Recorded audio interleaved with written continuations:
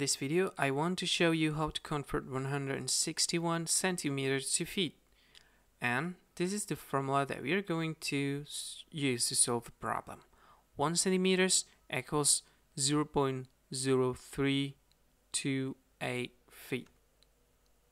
And this is the question again. 161 centimeters equals how many feet? Now, here comes the solution. First, just write again the question. 161 centimeters equals how many feet? And then write again the formula. And after that, just do it again. Write again the formula once more. 1 centimeters equals this number. And after that, from the question, we know that the only number that we have from the question is 161. And you need to put that number in here and multiply it with the number next to it. And the same thing applied to the number that placed in the left side of equal sign. 161 times 1 times 1. Okay.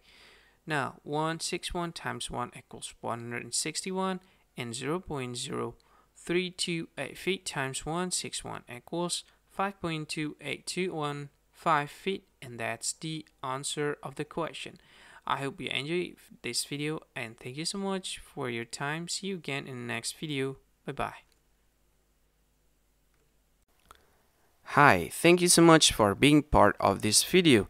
If you find this video is really helpful, you got to support us by clicking on this like button and share it to your friend. And of course, you need to subscribe in this channel by clicking the subscribe button, and don't forget to click on this ring button to get notified for every video we upload on YouTube. And if you have any question or you want to just say thanks to us, just click on this comment section and you can say whatever you want and click in comment.